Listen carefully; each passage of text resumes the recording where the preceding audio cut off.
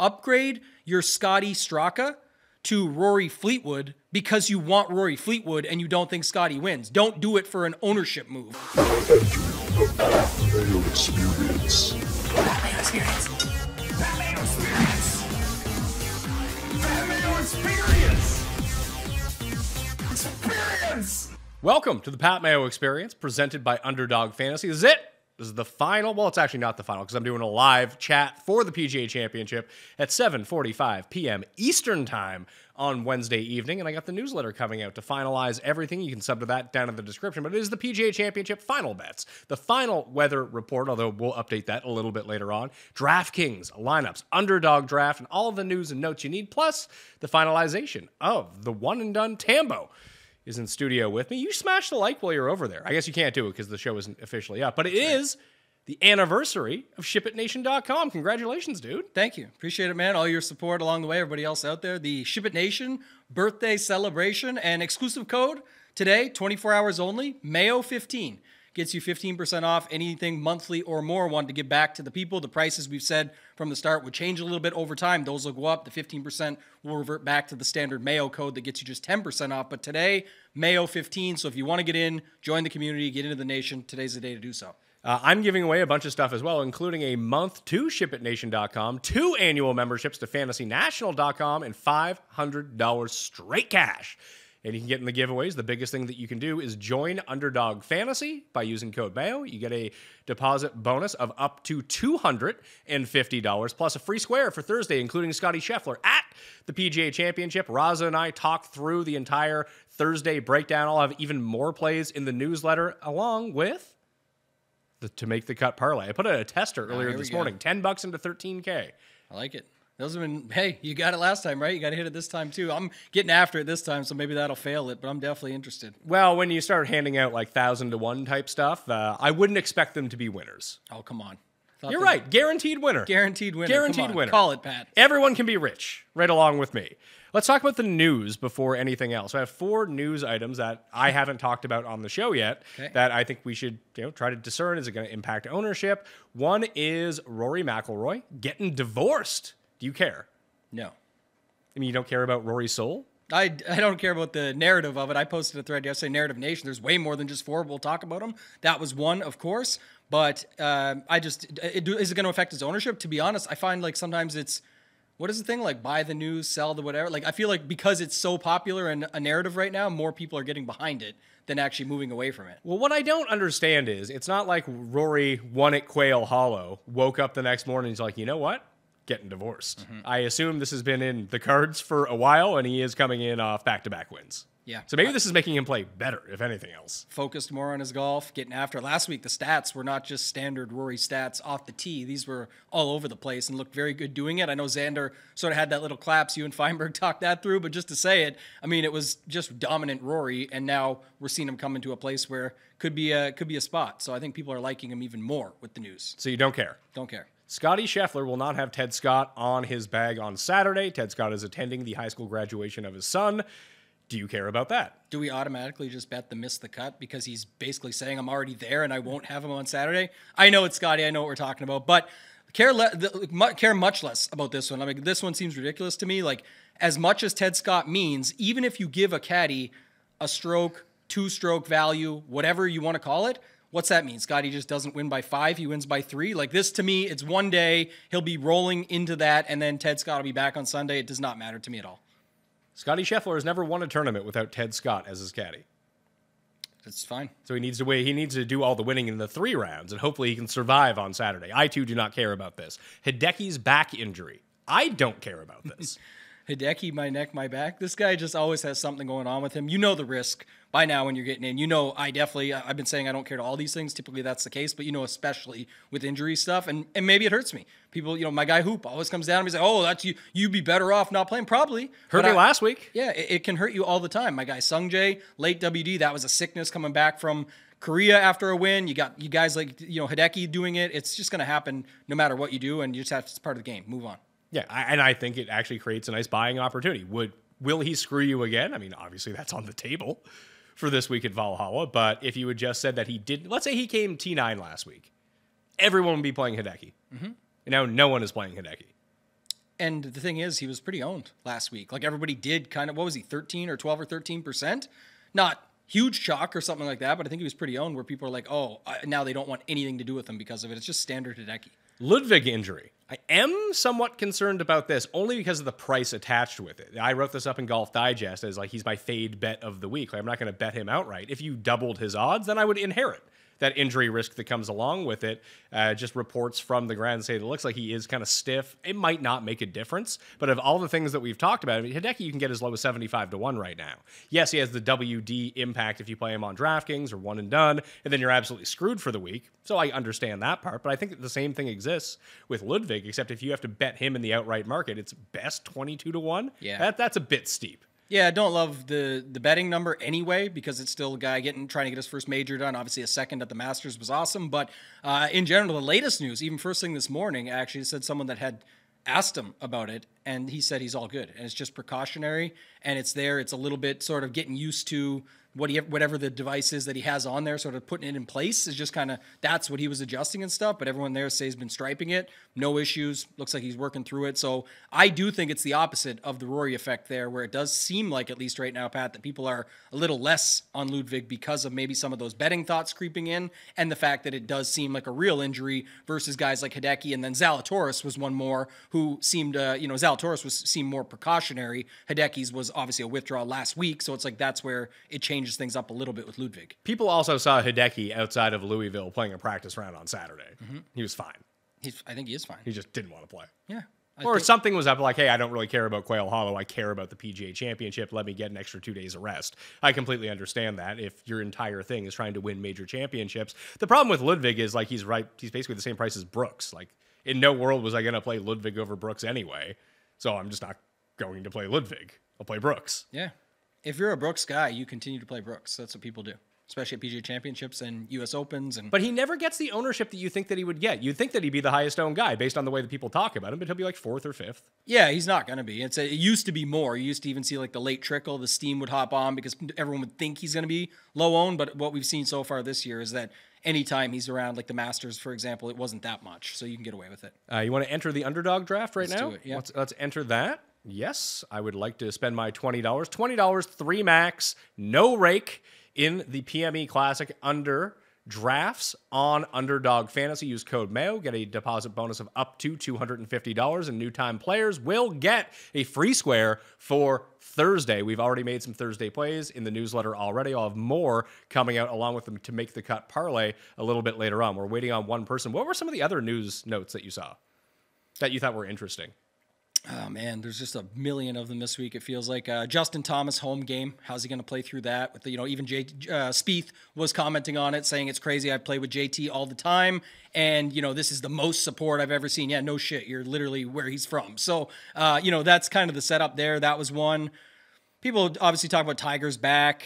Who else? Like being back as in playing. That's always fun. He's got the goatee. The goatee season, yeah. We put that one on there. The... Man, I'm trying to think of some of these other ones that I'll probably see it as we go through some of the names. Brooks, everyone said the troll post of Jenna, even though it kind of did come out the day before that it was going to be a thing. But after the fact, he posted, how thankful he is of his lady after the Rory news comes out. Rahm, pretty hard stance. And then the Golf Channel guys coming down on Rahm for the things that he said. Well, okay, what did he say? I didn't see the entire quote, but he said that he's still a PGA Tour member? He might be suspended, but he's still a member, and he still supports what's going on. And so they were saying, like, the first one was kind of like just, forget what, it's like Aaron Obrisser or whatever, and he basically said... Aaron Oberhoser? Yes, you got the names. That's what we got. That's the setup here. But he was like, I want to wring his neck and blah, blah, blah. It was like kind of aggressive and, not really... fine-tuned. The other one, though, was, I forget who it was, but basically said, I got the wraparound here. I got the second pick in this Underdog Draft right now. And just to throw it out of tee time splits, because this is for Thursday only. Thursday looks fine. Maybe rain trickles into later in the afternoon if it gets bumped up, but right now that's not what we're seeing on the weather report. I'll have the full weather report here in a second if you want to hit the time codes. But Scottie's in the afternoon. Rory is in the morning. Rahm is in the afternoon. Xander is in the morning. Brooks is in the morning. Ludwig is in the morning. Morikawa and Cantlay both in the afternoon. Cam Smith, Max Homa, and Bryson all coming out in the morning for the very top-end players in this field. Then you have Clark and Neiman both in the afternoon as well. So it's pretty divvied up, which you would expect, trying to get some featured groups on the go. That makes a lot of sense to me. I assume Scottie's going to go number one. What do you think I should do with the second pick? Because I just think I'm going to take Brooks. Oh, I'd just probably take Rory. You would. I might go full fade of Rory this week, just because I don't think I'm going to play 75 lineups. I'm going to concentrate more on higher stakes 3 max, maybe single entries, that 153 max, the 254 max. And I just don't think you got to make some tough choices. And I do think that Rory's just not going to make it for me. And I've bet Brooks to win anyway. I love Brooks at this spot. So Brooks will be lower owned, especially in the higher stakes. I will say this. We always have these debates back and forth. I think Scottie will be higher owned than Rory when we get to the high stakes. Just saying, for whatever reason, obviously people seem to think it's going to be the other way, but I definitely think it's going to be Scottie more than Rory the higher you go up. Like I said, Rory's still getting he's not losing ownership because of this divorce thing. He's still getting love, but at the start of the week, it was thought maybe $1,200 in savings. It's tough when you get down below. There's a difference with this year versus others. Let me just make my picks here. Back-to-back picks. So after I took Brooks, it went Rory, Rahm, and Xander. So the chalk comes off the board in the draft. The only one who jumped out of position in terms of overall ADP was actually me by taking Brooks Koepka in that spot. You usually try to do the weather wave with this, but again, looking at the weather, even the first 2 days, initially it did look like Friday was going to be somewhat windy. It doesn't look that way anymore. It looks like there might be a spattering of rain that pops up through the day, but that's going to be unpredictable. But if the wind stays down, Thursday and Friday now both look like very good days, whereas Saturday is full of wind and full of rain. And then you get to Sunday, a little bit of rain and almost no wind. So I can see this being a higher scoring PGA Championship. Lower scoring PGA Championship. Yeah, you got it. You fixed it there. Yeah, I went with the morning guys. I went Ludwig and Bryson. You went with Ludwig and Bryson. Then Ben Ann comes off the board. And then Colin Morikawa. Yeah. So I'm up after the next pick. And Neiman comes off the board. I got to take Wyndham Clark in this spot. I think that's falling too low for Wyndham Clark. I like Neiman. I like Morikawa. I just don't see in what world right now that you can take them over Wyndham Clark. I get that it's a single round. Anything can kind of happen here. But that just seems strange to me that people are now avoiding Wyndham Clark like the plague. And this is a great course for him. He sucked last week. Oh, well, he can never win again. That's why. He's impossible. That's the way it goes, though. But, you're up here again, and then I'll talk through what I was just mentioning quick before I get to my double picks. But Where's Zal at? Did anyone take Zal yet? Nope, he's way down there. Oh, he is way down there. No one wants Zalatoris this week? I mean, by ADP, he's down there, too. Yeah, that's what I mean. But that's why you're not going to see people pulling him off the board. So I got like Tommy, Cantlay, no. Screw it. I'll take Hideki. Right. See if I can get Zalatoris back. But you'll probably take Zalatoris now that you know my picks. No, we'll have to see. I got a plan here anyway. But the thing I was mentioning just too is about the Scheffler thing. Again, looking at the start of the week, you thought at least it's a $1,200 savings. Everyone's like, oh, we finally got a good delta here. We finally got a good pricing setup. I still think it ended up being bad because with the way the $5,000 range is, there's guys in the 5K range you could play, but really the 6K range, because the 5K range exists, there is a lot of good plays in the 6K range that you can get to and feel comfortable with it. So who do you like from the 5K range? I'm just thinking out loud now, like Mackenzie Hughes, Putnam, maybe Patrick Rogers. There's some other guys down there that I would go to. Toasty's interesting too, just because he bombs it off the tee. I think you still need more than that, but he's been always, doing his thing, so it's fine. I listened to Mark Hubbard on Fairway Rollin' with House and his brother, Nate Hubbard, and he said that distance might not play that big of a factor unless it gets wet, and it does look like it's going to get wet, so distance it is. But he did say there's a ton of birdies out there, along with a ton of bogeys, obviously. But chipping off the Zoysia grass, he said, is very easy. To Thigala, so I'm going to get Fleetwood Thigala. Fleetwood and Thigala. I mean, I like Thigala a lot. So Thomas is off the board. How do you feel about Cam Smith and Cantlay? Because I feel like they're sort of in a dead zone in terms of pricing. And I would take Cam Smith over Cantlay, but I don't know if I'm going to get either of them. I would probably still go to Cantlay. I like Cam Smith's game. I think he gets sort of overlooked now, obviously, because everything with Liv, and he's still a great player, but it was just... Cantlay may not be winning tournaments. Funny enough, they showed all those stats this week, and it's like Cantlay and Xander, the only two that keep showing up and then not winning, the two Bash Bros, if you will. But the other stuff is like, man, Cam Smith is a hard get at the price tag. I think he's 90. What is he this week? Cam Smith is 9,800. 9,800. Cantley's at 10,000, and Cantlay has 2 top 20s in 3 months. Yeah, maybe it's not right. Maybe you should go to the other way. Oh, it's on me to pick? Oh, Jesus. Time's up. My time's up. Oh, good. I Si Woo. Oh, Si Woo. It's Beautiful. It was magic destined to happen. He kind of went off my... Actually, I got accuracy guys now. So I got Hideki and Si Woo as my accuracy guys. Brooks and Wyndham Clark. I mean, Brooks is kind of an accuracy guy along with distance. And then Clark is just going to bomb it wherever he goes. Brooks is the mental guy. Like, I think it's really... you know how he said after the Masters where he got... last season, where he... whatever it was, speaking of Cantlay, bothered him is like everybody knew it, but he couldn't say it. It was kind of like the speed of pace of play, I should say. He said he wouldn't tell Amanda Balionis his secret after the next one. But if you really just watch him at Masters and you go back to at Majors and you go back through all of them and just look, he's just playing the smart game, right? He's just hitting it in the middle, hitting it on the green, taking his pars. If he has to take a little bit of medicine, he takes it. And I think just so many people can't do that. And we saw just at the Masters, the Bryson effect. He has to make the shot. Yes. The same thing happens to Spieth. He has to make the shot. It's because they're so good at making the shot. It's the same thing with Scheffler, except Scheffler actually makes all the shots. That's the no matter difference. how stupid it is, he's going to make it somehow. But Bryson just doesn't have that game. Spieth doesn't have that. Spieth used to have that game. I don't know what the hell Bryson's thinking, because Bryson's never been that guy to make the most difficult shot in the world. Like, course management and easy shots are where Bryson really excels. And you might get a lot of those this week into the par fives or the short par fours, which I think, he took Jordan Spieth, huh? I'm just sticking with these morning guys that I kind of don't have a problem with. I went Spieth and Finau. Did you bet Keegan Bradley with me? I did. 175 with 8. 275. 275? Oh, I didn't play the placings. I just bet him to win. Oh, gotcha. Just win, baby. That's not going to happen. Oh, yeah. He's won a PGA. You know what you should do? Hey, you know what? The last time the PGA Championship was contested at a course with Zoysia grass tee boxes and fairways and bent grass greens, Keegan Bradley won. It has to happen again. Also, the Japanese course. It's going to be... Don't miss your pick this time. I'm going to... Oh, no. Someone just took Keegan. Fuck off. I'll take Jaeger. I like it. Go ahead. And the Japanese course that they play at for the Zozo is also Zoysia grass with bent grass greens, where Keegan I really Bradley like has Keegan also this won. week, but I was going to say we should just bet him first round leader. Yeah, I'll probably do that. Keegan. Don't mess around and make that mistake where you got the big 175 or 275 in your case ticket, and then not bet him first round leader, because that's the likelihood. We don't have a lot to go off of with this. Code Mayo at Underdog Fantasy, by the way, the deposit bonus of up to $250. It gets you 25 ballots in that giveaway draw that I talked about. If you do that, if you've already done it, thank you. It helps support the show. And really, the more people that can sign up with Code Mayo at Underdog Fantasy, Tambo, the more we can do and film and pay for Cust Eats in Montreal. Yes, that's what we need. Where I can have the budget to get him and film him eating all the stuff he doesn't want to eat. We need to do that's going to be the best content alive. We have to get that. The only other Kentucky course, I was trying to think of what comp courses are this week, and there's nothing really because it's a PGA Championship. But did you look at the Barbasol at all? No, because I started to look at it a little bit because bent grass greens. It's in Kentucky. Obviously, it's a much easier course, but it's a very long course, albeit a par 72.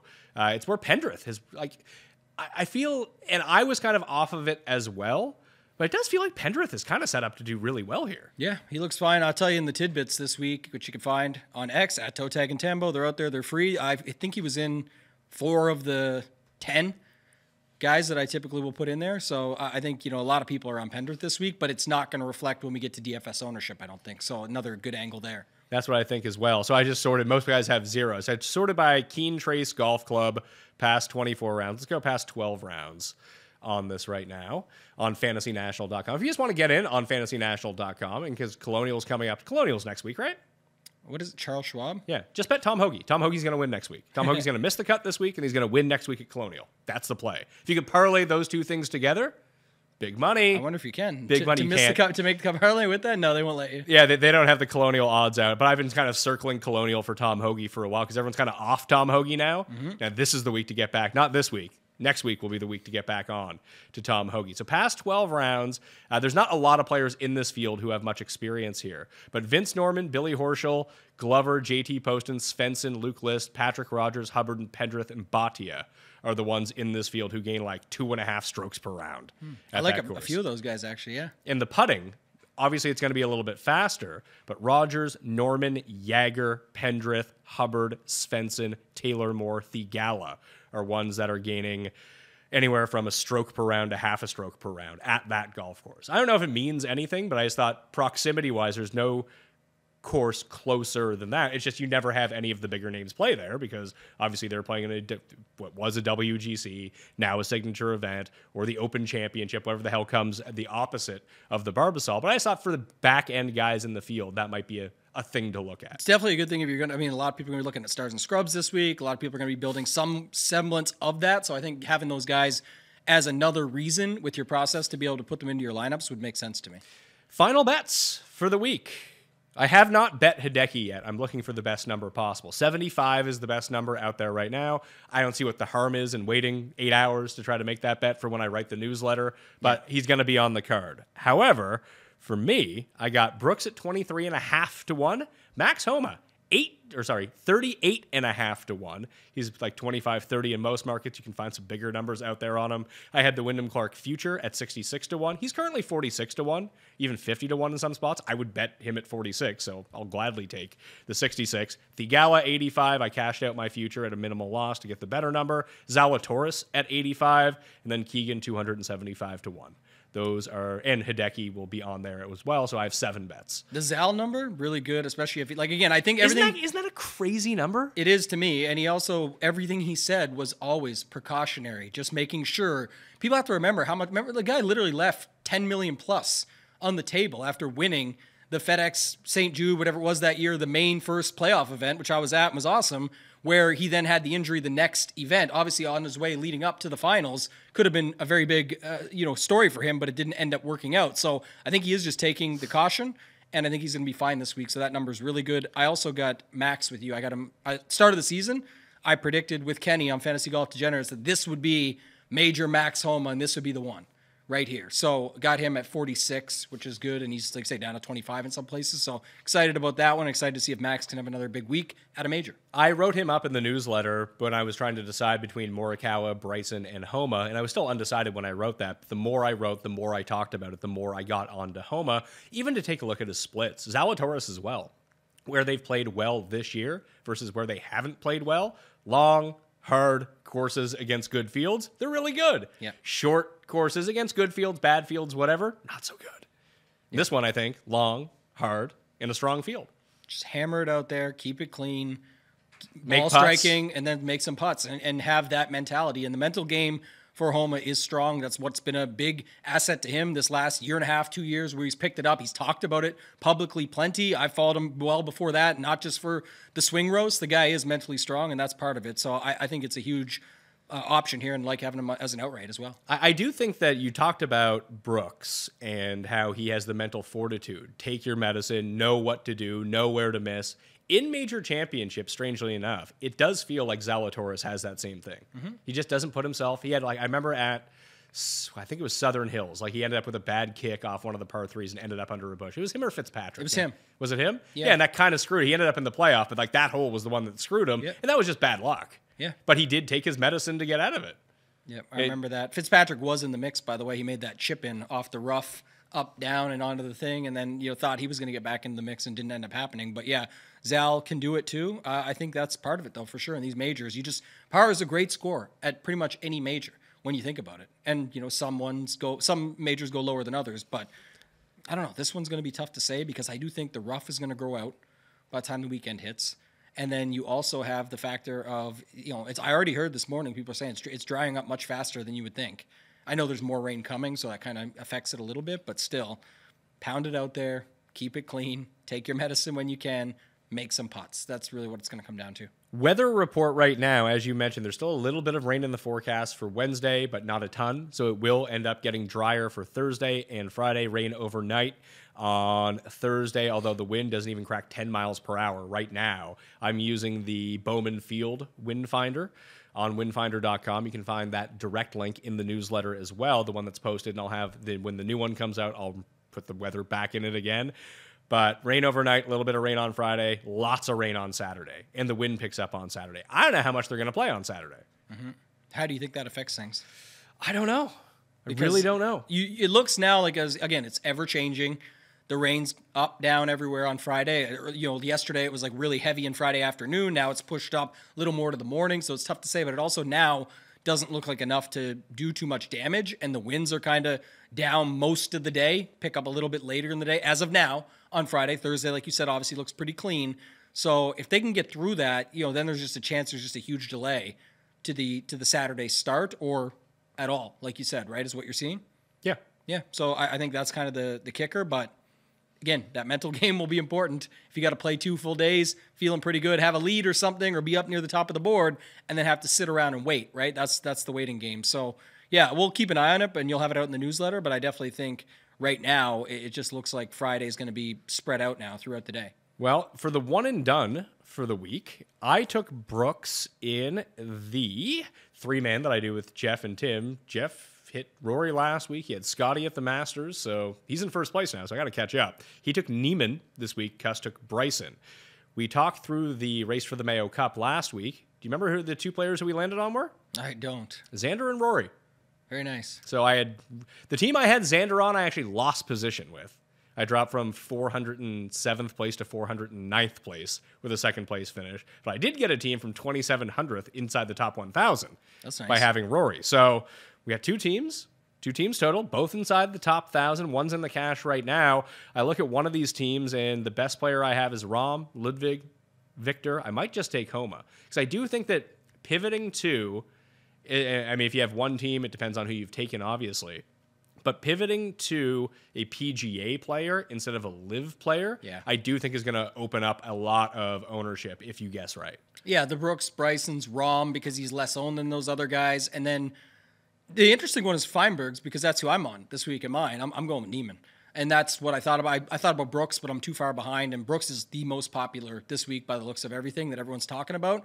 It looks like more people want to use him now, coming off of a win and on live, how good he's been playing, etc., versus waiting for the U.S. Open, and then they're comfortable if they have Rom left or just using Bryson at that spot. And so to me, Neiman would be the pivot. I like Neiman much more here than I would at the U.S. Open, so I'm using Neiman. Okay, I can get behind that. I wonder if Neiman has kind of run out of steam a little bit. Neiman running out of steaming? Yeah. All right. He's not steaming Joaquin Neiman anymore. Oh, man. I don't know. He's at that part of any given Sunday where he's throwing up behind the quarterback right now. I don't know. He's still been good. But just he's not. He was winning at such a crazy clip. Like it's hard to keep those wins up. It's something in the back of my mind, like storyline-wise, says like, again, it's all just made-up stuff, but just, sometimes you see the headlines, you get that feeling, and it's like the Mito Pereira 72nd hole as Neiman's watching in agony and it doesn't get the job done, speaking of Southern Hills, and then you go to, instead it's Neiman, the Chilean that gets the major at the PGA Championship, and off of it wouldn't be a surprise. The guy crushed it over on live. People are talking about Taylor Gooch, no asterisks, not for ownership or betting or anything, but obviously he got into the event. But Neiman was really the first one when people were like, come on, you have to get this guy in. Forget the Gooch jokes and all that stuff and wildish things that he says, but Neiman is the guy. So I do feel good about Neiman. I don't care about really what's been going on lately. It's hard to win, and the winning clip will always settle down. How do you feel about Gooch? Not really super interested. Will he make your player pool? It's possible because 7,600 is extremely low down here. But really, when you look at like Minwoo, Siwoo, Connors, Straka, there's just tons of guys around him, man. I don't know how the ownership is going to shake out, but I did see like people's objective power rankings. Throw out odds, throw out price, and like Seb Straka's inside their top 10 for this week. Like, what are people smoking? I think maybe you just can bomb it out there, play in tough conditions. I Some of the stuff we've seen lately. Like I guess that's got to be it. But yeah, I like him, but come on.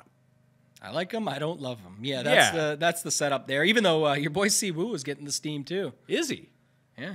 Interesting. Should we switch on over to DraftKings? We can. And try to figure out what's going on over there. In terms of ownership, who do you think is going to be the highest owned? Man, it's really tough. I still think Scottie. You think Scottie will? It's going to be like Scottie or a more of a value option down below. Whether it's really tough. I don't see it. I just think it's going to be Scottie. He's just too easy to play. People learn this from the Scottie wins this year. When the 5K range gets brought in, I'll say it again for those missed it off the top, and we were rushing because of the draft, it's not your standard. Like there was U.S. Open, Skylar, awesome dude. When we were looking at, I think it was the year, we looked at some data of Gary Woodland held off Brooks to win the U.S. Open. And there was actually a chance that if Brooks ended up winning the U.S. Open that year, he still wasn't going to be on the winning lineups because of the way the rest of the pool shook out. And obviously that's, different things can happen. But I'll say it here, it's totally different because at that US Open, you had only a 6K range with typically you'll have a bunch of qualifiers.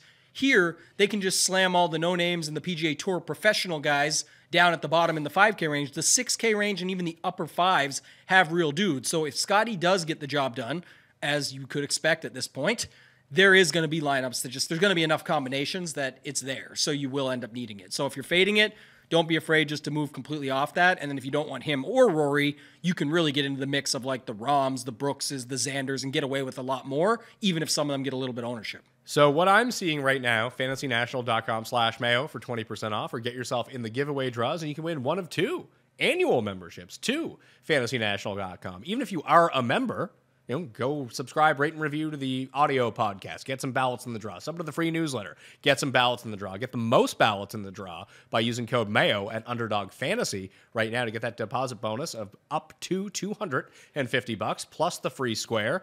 And you get the ballots in the draw to win some more money along with it. But in terms of Fantasy National users right now, over 10,000 lineups have been generated. Scottie comes out in the most of them, just slightly ahead of Rory and slightly ahead of Brooks. And then there's one tier down. It's Bryson and Xander. After that, it's Connors, Ann, Homa, Hatton, Ludwig, Rahm, Keith Mitchell, Taylor Pendrith, Wyndham Clark, Denny McCarthy. Yeah, I think it gets really wild after that first bunch that you said, but I think about the first 5 to 7, probably how it shakes out that those 5 to 7 are in the top 8 to 10 because things change overnight and last minute and steam and moonwalking back and things like that. But I definitely think that there's going to be a setup here where you'll see those guys in the mix. Of players above $9,000, projected single digits, low to high single digits right now for me that I'm seeing, Cantlay, Cam Smith, Thomas, Hovland, and Zalatoris, who no one is using, which absolutely boggles my mind. Yeah, it's 9,100 I think has part to do with it, and then who he's around. Even JT boggles me a little bit because literally everybody in the world wanted him. His price didn't go up that much from last week. What was he, 85 or 8,600?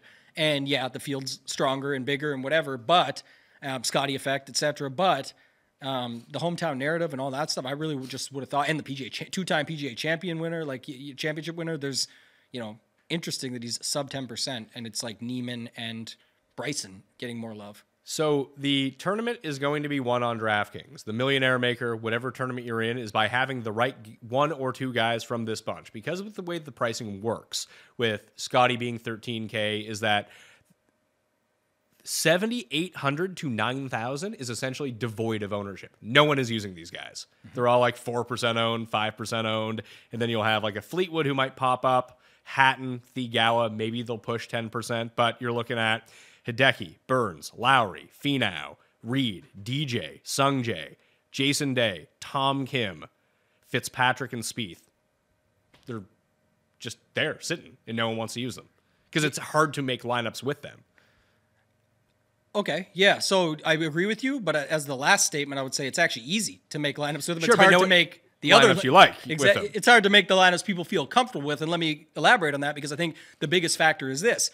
The reason it's hard to build them or hard to feel comfortable with building them that way, and we're going to get to building lineups as we always do, is that people feel the win equity of Scottie and Rory, Brooks, etc. is too much to overcome.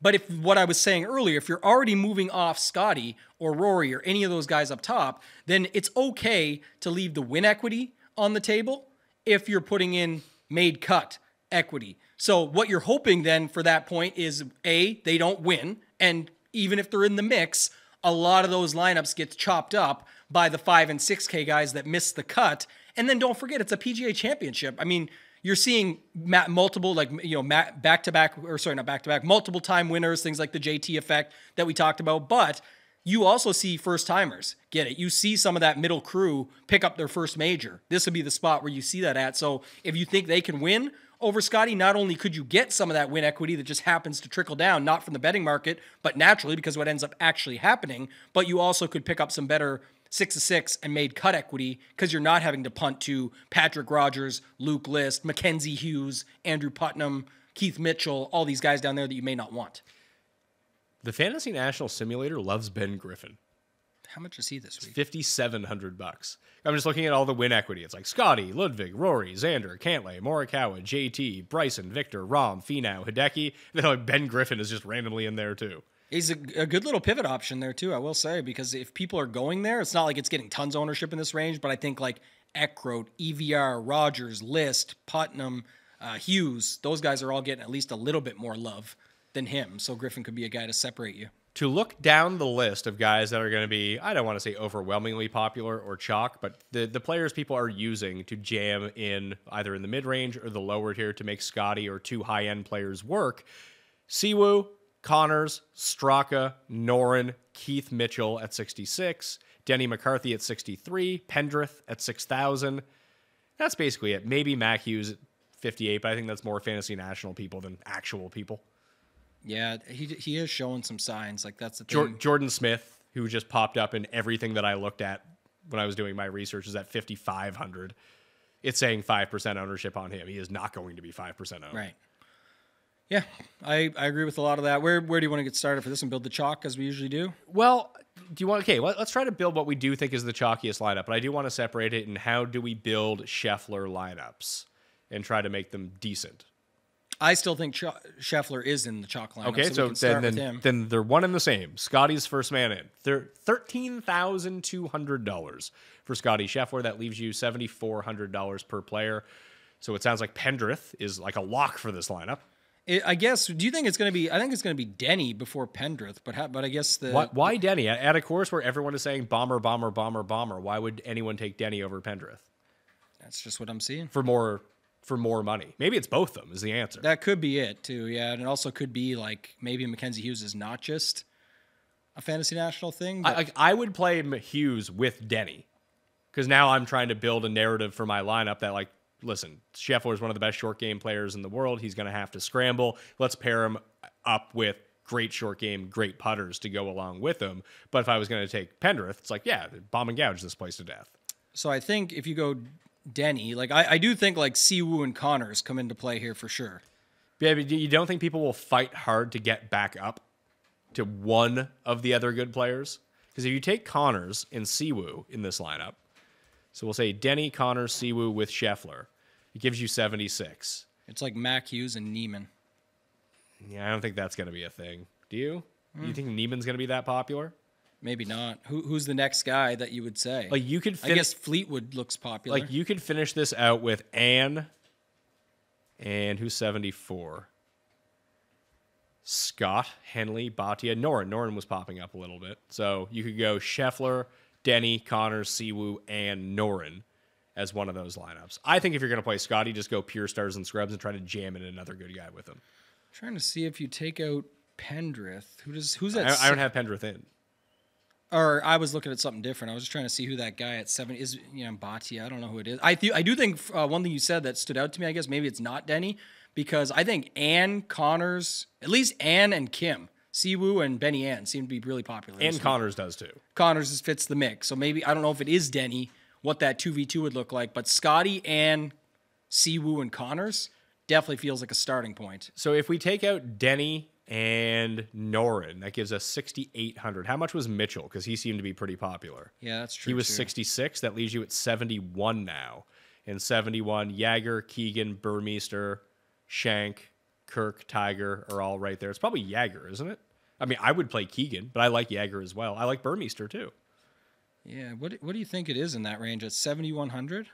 Yeah, it's probably Jagger. Because the answer is Noren, but he's 72.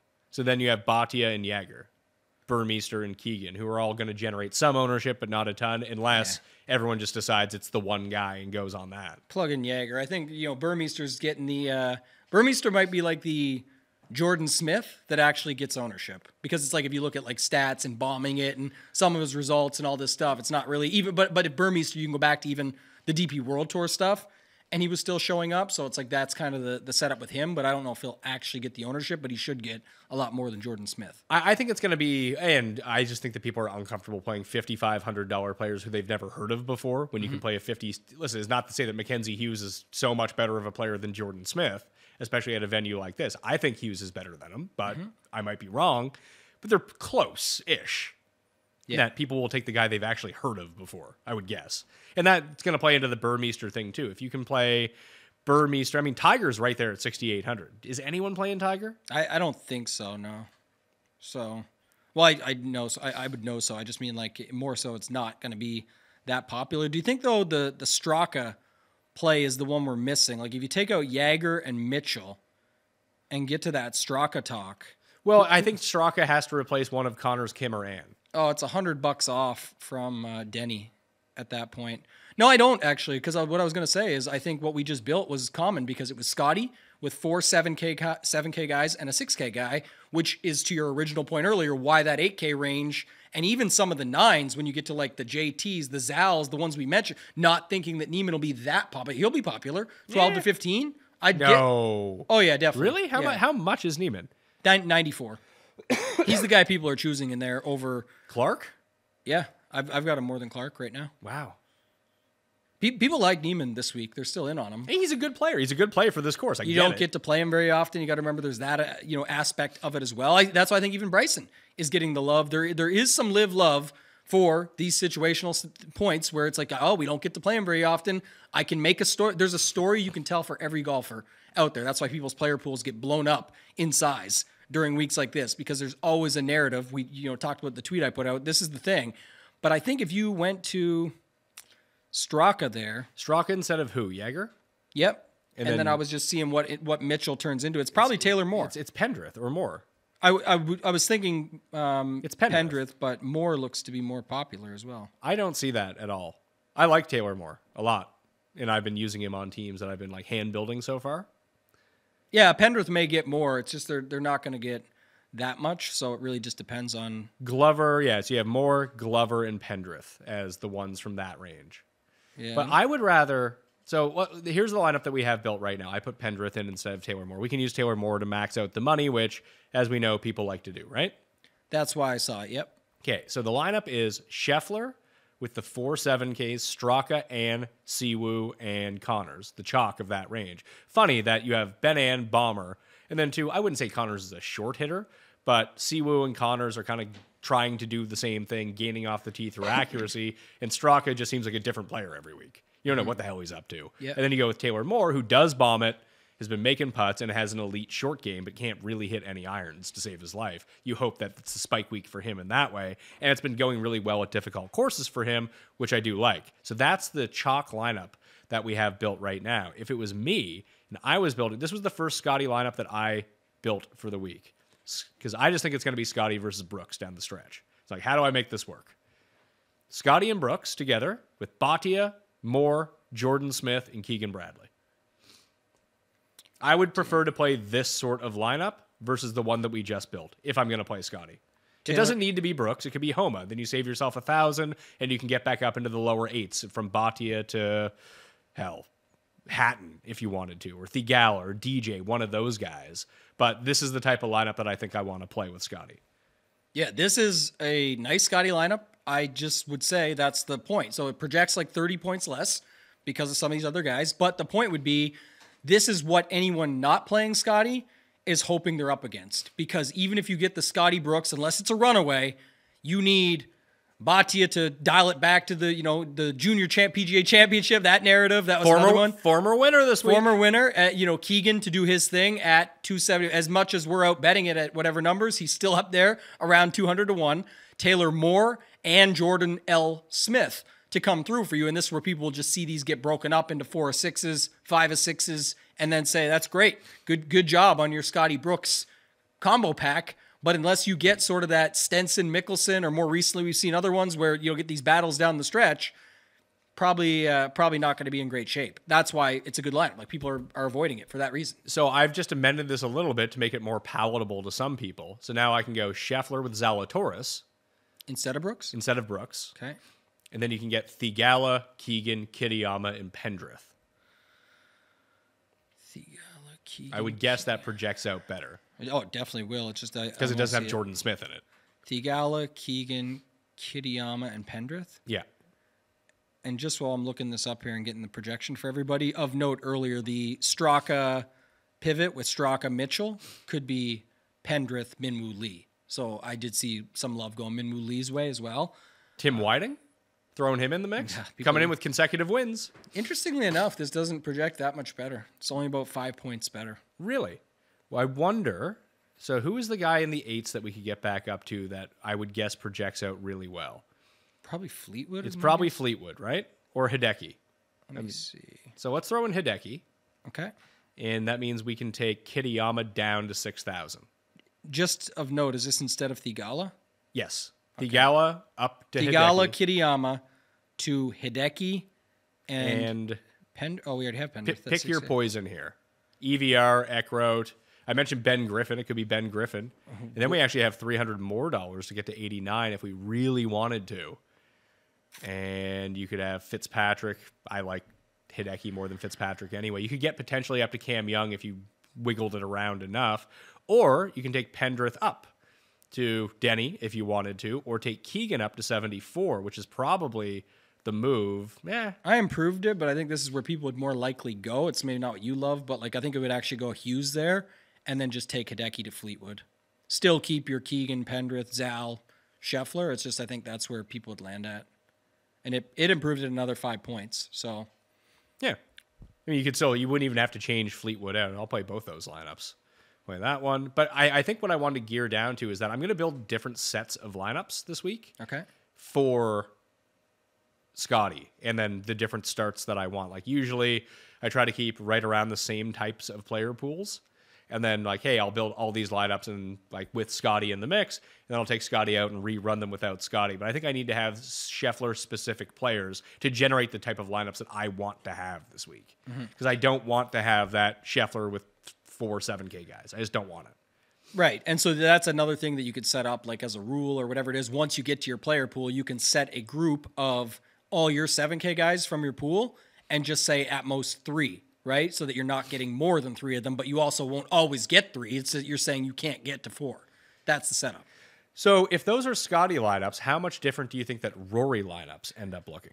It's interesting because Rory's the $1,200 in the difference just becomes, not a big deal. Like you can obviously see right where it lies. Like it's a Tommy Fleetwood it's the down same, to a Sepp Straka. Yeah, it's the same lineup, but without Denny McCarthy. Denny McCarthy becomes Jagger as your lowest guy kind of thing. Yeah, and one thing I will say, too, is, again, whether high stakes or medium stakes, low stakes, whatever it might be, the way the Scottie and Rory delta seems to be working in the difference in their ownership does not seem like it's going to be that much. Like, you are choosing who your winner is. Do not get caught in this thing of, well... Scottie, Rory? I think the Scottie divorce is going to make him 2% less than Scottie, so I'm going to pivot there where it's lower ownership and get away with this, and now I get to upgrade this.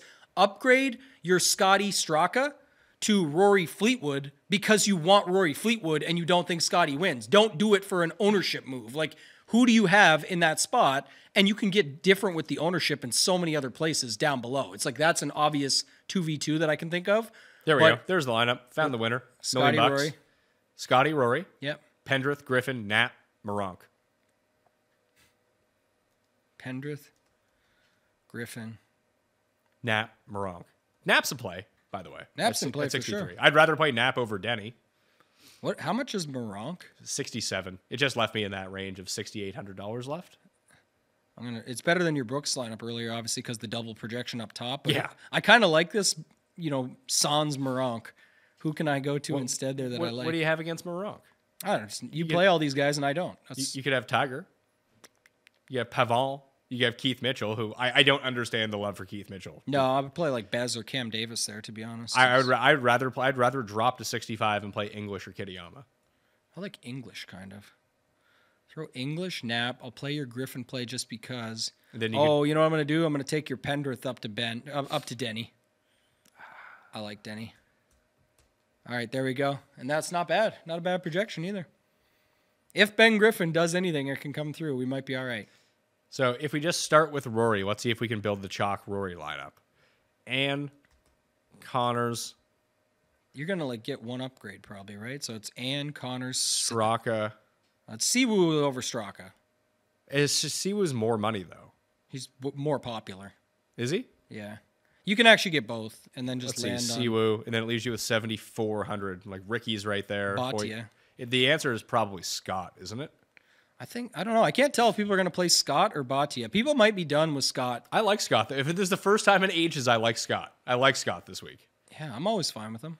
That leaves you with $100 on the table. Rory and 7Ks. So you play the Scott play? Yeah, I put in Scott. It's funny too. This is hilarious actually. I don't want Scotty with 4 7K guys, but I will play Rory. Not that you would, it's the chalk, but it's like how people look at this stuff. I will play Rory with 5 of them though. Well, when we built the chalk lineup, it was Scotty with the 4 7Ks. This is exactly the same as the Scotty lineup. It's just you upgrade the bottom guy to Adam Scott. Yeah, I think one of the biggest things off the top is, and we can go to it, is like pick your poison up top with the 8K guys you want. Anything with 2 or more 8K guys is unique. Anything with 3 or more 6K guys is unique. So how do you think we pivot off of that Rory lineup? Well, I think it's just, first off, delete everything and pick your 8K guys. All right, let's pick 2 8K guys. 2 8K guys Hideki. that you like. Hideki. Okay. I don't mind some of the others here, but who's the other guy that you like? I don't know why I do this at major championships, despite the fact the numbers tell me Dustin is the play, that I would just try to somehow put Sam Burns into this lineup. Yeah, that's fine. You know, he's over the baby hump now. He's on the other side. Yeah, he came through. He battled through last week. I think it was like a 13th place or something, wasn't it? He was all right. So I mean, and he is one of the few guys that can putt. That's always such a nice. It's the one thing about Homa and why I ended up betting Homa. I know that Bryson can putt. Morikawa has been putting well, but I've just seen him miss too many 2-footers in my life. It's like, even if Homa doesn't have it, maybe he just putts the lights out. Right. So I think, if we put just Rory into it for now, because if we have 1,200 sitting on the table, we can always go to Scotty, but just to see what this does, it drops us to 7K. Yep. So this is automatically very obvious, just math, and you only have 3 spots left, that you're not getting 4 7K guys in this lineup because we have 2 8Ks and Rory. So that solves that problem. But you do not have to go super low if you don't want to. You could go with 2 upper 6Ks and land on 1-7. You can stick around that Keegan range and see where that lands. It's whatever you like, but you kind of like Keegan, right? I got the lineup. What do you got? Rory, Hideki, Burns with Pendrith and Taylor Moore in Fleetwood. There you go. So 3 8K guys with Rory. So Pendrith, Taylor Moore. Because I don't see that big of a distinction between Moronk, Denny, and these guys in the upper 6s. Tiger, Pavon, Bez, and Pendrith and Moore or Knapp or those guys. Yeah, it's more like this lineup tells the entire story. If you think, you don't even have to think this in this case. Matsuyama, Burns, Fleetwood, better than Siwoo, Connors, Ben-An. Which probably. Probably happens. I mean, your rankings, if you go back just to the Mayo rankings, the official World Golf rankings with the Mayo, those should be telling you everything you need to know there. And then it's like, okay, but everyone will argue, but Pendrith and Moore aren't as good as those guys. They're not as good as Scott or Straka is really the opportunity cost of but this in lineup. a fantasy points game, and if we're just talking, can they make the cut? Literally Pendrith just won. Taylor Moore's been just fine. You get a double, all these Taylors in here, you might be all right. So, yeah, I don't have any problem with it. The nice part is this avoids all the 7s. Yeah. Right? It avoids all the 9s, all the 7s, all the 5s, all the 10s. You're skipping so many ranges here that it doesn't matter. If you say, oh, I'd rather this guy, but he's a little more owned, you're so far off the path of the lineups that people are building, it doesn't matter. You can get away with this no problem. And I am more comfortable than I think of most of using these bottom guys because I do feel like that if I have any skill in predicting players, it's not necessarily who's going to win. It's which one of these goobers at the bottom is going to make the cut and potentially score well. Do you like Hideki first out of the 8K range? Yes. Who's one more? Okay, the Fantasy National guy, Griffin. Let's use him for a second. Just want to see one thing. 11-5. How do you get to Scotty in this lineup? I was trying to get to Scotty. It's Rom. It lands on Rom. That's not ideal. But just to say, maybe it is. I don't know. But how comfortable are you with a Ben Griffin, Pendrith Moore? If it gets you Rory, Hideki, and a guy up top. I don't think the difference between Rory and Scotty is that much.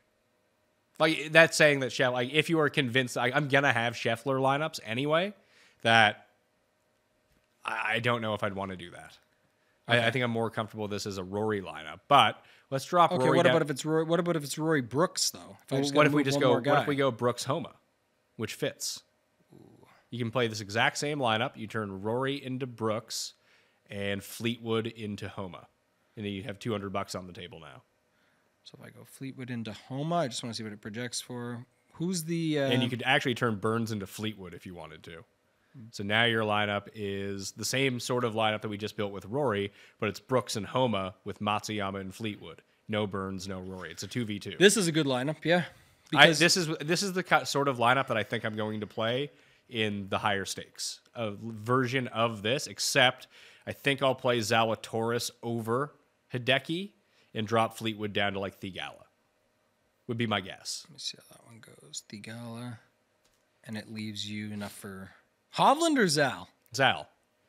All right. Not even blink test. Boom. Zal. Okay, so this is your lineup then. You got Brooks, 10K range. Max Homa in the 9K range. Will Zalatoris, so a 10.99. I think I've already built this lineup. Let's see. And then you've got Thigala in the 8K range. Skip all the 7s and drop down to Pendrith and Moore. So I built a version of this lineup, but it was Brooks, Homa, Zalatoris, Jagger, Keegan, Taylor Moore. Jagger Keegan is the swap there. If you do want it, one thing I will say about that is, just as no matter what, if these end up being the popular low 7K guys, it doesn't matter because it's very clear for, if you haven't noticed already from everything we've done, it's the 7,400, 7,500 up to 79 that's popular. Paired with these guys too. On top of, that's where the double down is exactly versus what we're looking at here. So you did go away from Taylor Squared, which was really popping for a little bit there, but this still does pop. And what we can do with this lineup is take Jagger down to Pendrith and Bradley up to Lowry or Thigala if we wanted to. But I feel very comfortable with these guys. Jagger down to Pendrith. Jagger down to Pendrith. And Keegan up? You could take Keegan up, or you could take Taylor Moore back up to... You could take it back up to Thigala. Yeah, that's what I'm saying. Oh, that's the original lineup, though, isn't it? Yeah. Yeah, it is. All right, so maybe that's the one you like. You could take him up to Hatton as well. Yeah. Yeah, that's another way. There, that's the setup here, but it's, this is a way to incorporate these 8K guys in. We started with 3, now we're down to 1, but you're still mixing them in as a way to get different. I just wonder what the sort of really balance, people have loved these 3 9K guy lineups a bunch this season, and now it feels like absolutely no one is going there at all. Well, let's talk about those this week. So if you're doing it, how are you doing it? Because you like Zal. I think it starts with, I think the lineup is Bryson. You say that Neiman's going to be more than Clark. I think Clark's going to be more than Neiman. So, but I mean, it's $100 of difference. So we'll see how it works out with Clark instead. And it's not going to be Zal because of the ownership that we saw, but let's just use Zal for this lineup to build a lineup that I like. I would use Homa over Bryson, but we can go Bryson, Clark, Zalatoris to start. And now we are back in that Scottie zone of 7,200.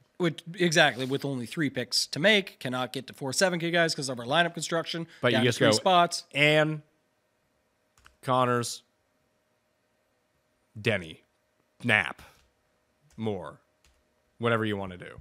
Yeah, it's probably like Ann, Siwoo, and Denny. That's what I see. Can I say that I don't really like Siwoo this week? You can. I don't like him. This is not, and listen, maybe it plays so firm and fast, but you're dealing with a guy with no distance and can't putt. I don't see how that works out well for you.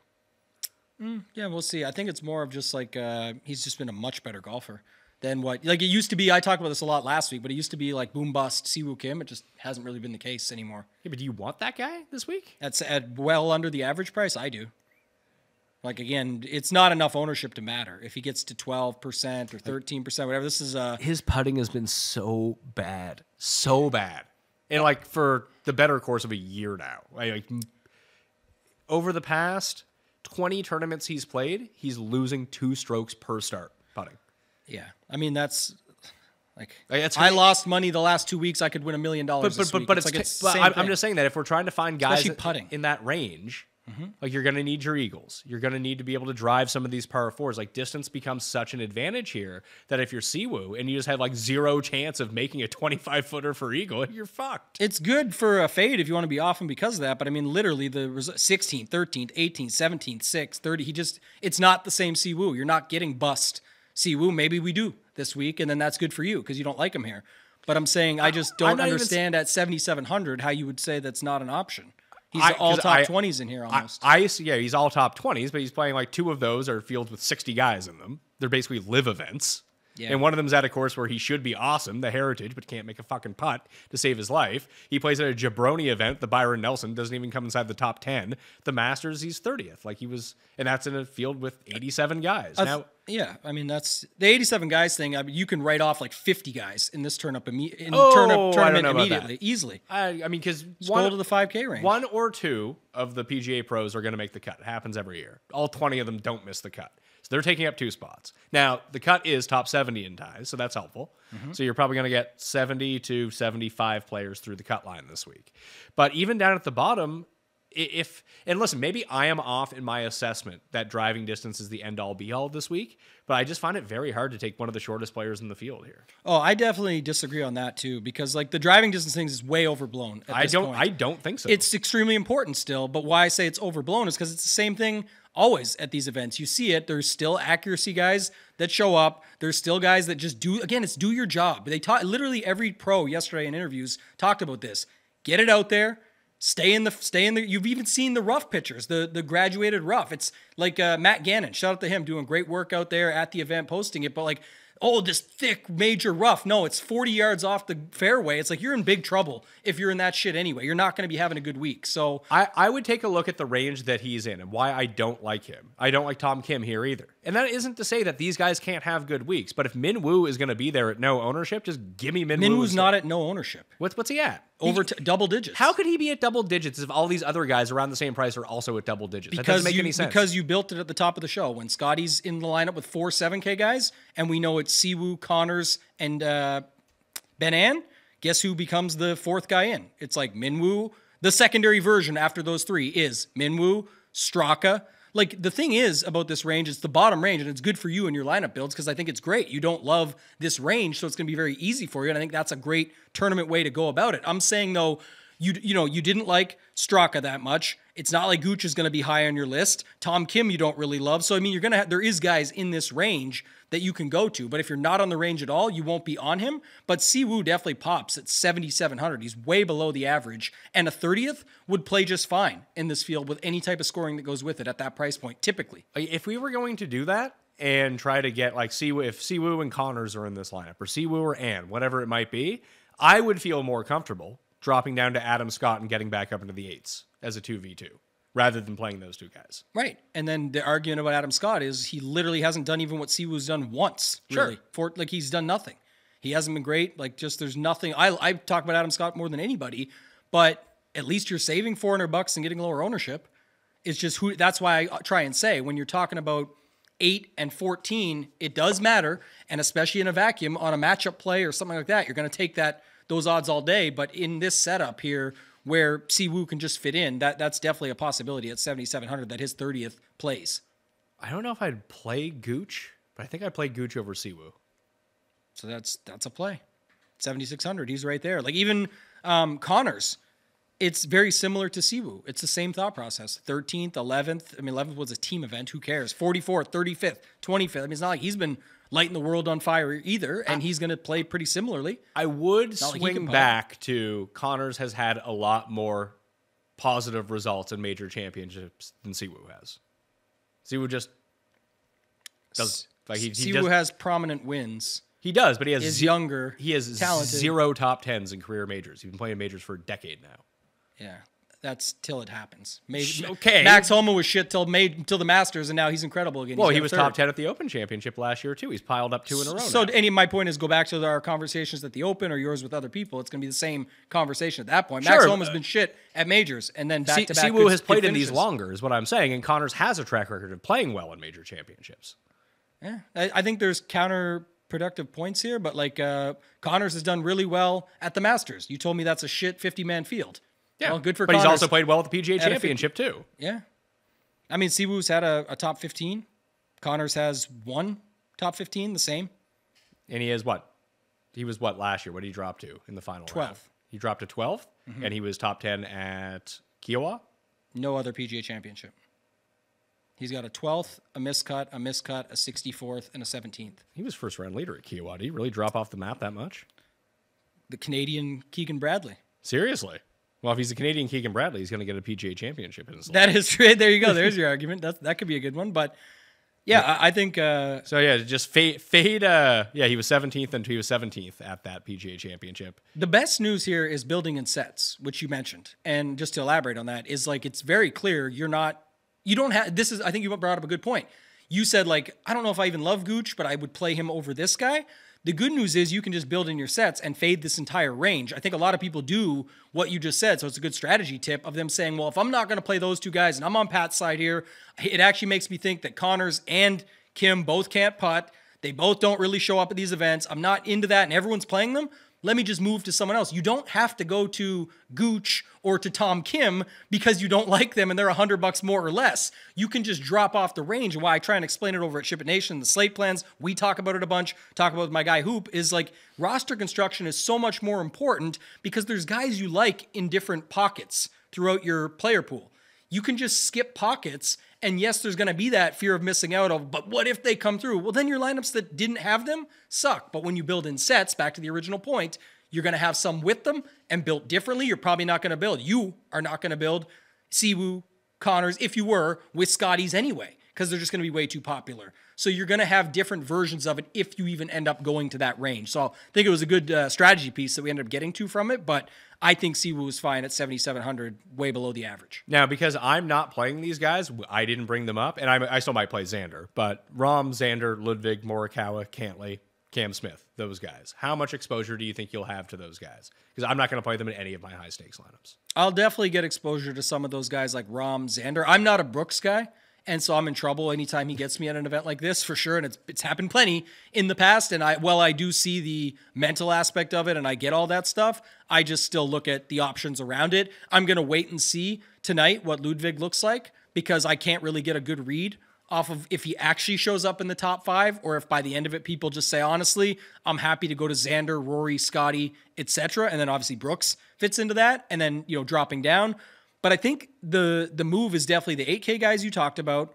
Some of these guys at the top, like if a Rahm, Morikawa, my guy Kenny Kim used to say it, and it's went away a little bit, but to be honest, they still can show up. Rahm not at the Masters this year, but Morikawa's been playing much better golf. He used to say, Rahm, Morikawa, just play them in these big events. And I know it's dropped off a little bit, like I just said, but for example, those are some of the guys. Rahm, Kawa, Zalatoris, Jason Day, Sung Jae Im, some of these guys. Day, I think, is a different situation than some of these guys.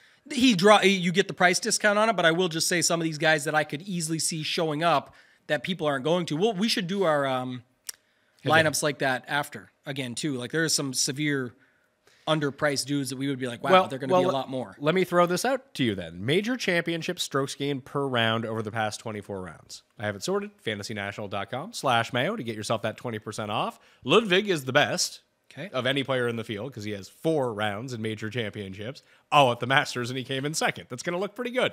So he's first at 3.57 strokes gained total per round in major championships in 4 rounds. The 24 guys, Scheffler, Rory, Cam Smith, Zalatoris, Fleetwood, Xander, Hovland, Cam Young, Morikawa, Rahm, Cantlay, Fitz, Hatton, Tom Kim, Fowler. Man, if you like even, I'm just trying here for a second. How do you? Well, what I'm thinking about is like definitely sample size a little bit, but just to see where it lands me. Even if I go with the only cheap guys you mentioned there, Ricky, which are Ricky, Fleetwood, Tom Kim, and Cam Young, I still only have 8.6K. Like, is there any value play that eventually hits your list? Lowry at 84, Reed at 8,000, Adam Scott at $7,300. I think that'd be fair and like legitimate sample. And then it's Pendrith at 6,000 in 12 major championship rounds. So you land on basically Cam Smith, and this does not project well, but it's like that's the type of build. So it's Fowler, Scott, Fleetwood. Yep. Who else was in this? Fowler, Scott, Fleetwood, Tom Kim was the other guy up there. Okay. Cam Young was at 9K. Again, you can finagle it for different stuff. And then you had Cam Smith early on. The only reason I didn't put Ludwig, while he does pop number 1, it's 4 rounds. Sometimes people need to realize that's just the thought process that would go into it of like, yeah, but we know exactly what 4 rounds it was. So it's not his knee injury. It's more sample size to me. Keegan Bradley, Jordan Smith are the only 2 guys, along with Adam Scott, below $7,500 inside the top 10. So let's do Keegan, and just even if we want to stay away from the Smith stuff. Can we just drop Tom Kim to Keegan? Well, I thought we just had one upgrade that I could do here. That'll get me to 11.7. I think that keeps putting us in Rahm territory. Rahm is like... It actually brings us to Ludwig if we truly want to play it. You go Ludwig, Cam Smith, Fleetwood, Keegan, Scott, Fowler. Like, that's a lineup no one is going to have. How do I get to that? Ludwig with, you take Cam Smith out and you drop Tom Kim into... Did you get Cam Young in this one? Yes. So is it Ludwig, Cam Young? Yes. With Fleetwood, Scott, Bradley, Fowler? Yes. Yeah, that to me, while it doesn't project good, is an example of at least, if Ludwig comes through, there's some definite made cut equity there. And don't forget, Ricky Fowler is looking for his first major. Again, this could be looking for it for a long time, but this is the type of stuff where you see these things happen. So Fleetwood, Cam Young have shown up in tons of majors. Keegan, you've made a great case for off the top, and made the case for even betting him. He's gonna come fucking dead last. I can see it. He's gonna be full Keegan. Here we go.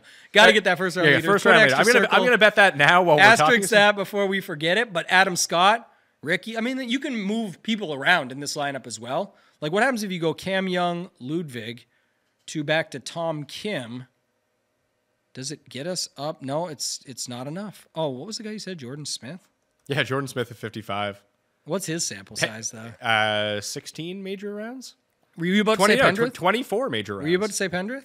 Pendrith is actually rates out much higher, but he only has the 12 rounds. Oh, we got to give it to him then. But Jordan Smith has 24 rounds in major championships, and he's just behind Theegala and Keegan.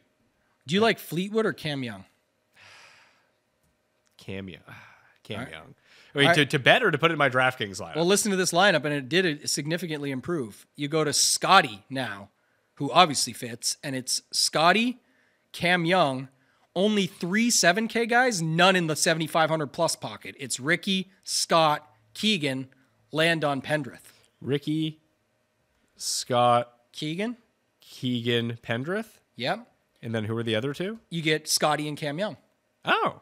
So interesting part of this is while you are skipping the 8K range, you're not putting 4 7K guys like most of those Scottie lineups, and you're not touching anybody in the 75 to 7,900 range, which is clearly where the pocket of heavy ownership is going this week from Straka up to whether it's, I don't know if Sungjae or Day will actually get it, but 75 to 78 is clearly getting the ownership. So it's an interesting Scottie lineup, and it does project much better than some of those ones we were just talking about. Keegan, 110 to 1, first round leader.